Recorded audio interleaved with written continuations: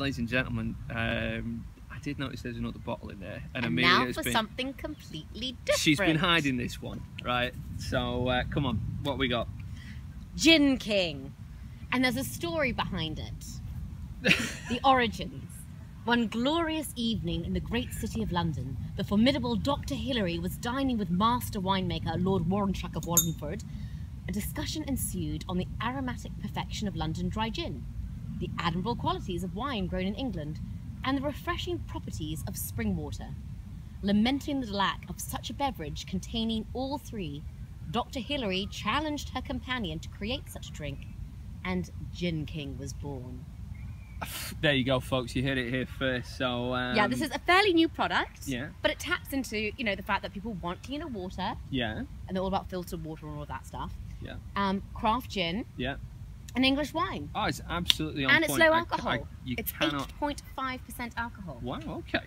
And it's lightly sparkling, so we can actually enjoy it in our sparkling glasses. Go back to the flutes, exactly. Fantastic. Yeah. Lovely. And right now, it's available in Fortnum & Mason's, in Vinoteca, in various bars, and it's about £12.99 to about £14. And you can enjoy it just by itself, or serve it over ice with an orange peel, apparently. I can see that. You can smell I the really botanicals. can see I mean, that. aren't you picking up that star anise? We've apparently got star anise, cardamom, juniper, and pink berry in here. I could definitely see that going as kind of like a cocktaily kind of thing. Yeah. I really can. That's I can't describe how much that is exactly what it says on the tin. That is gin and English fizz in that glass.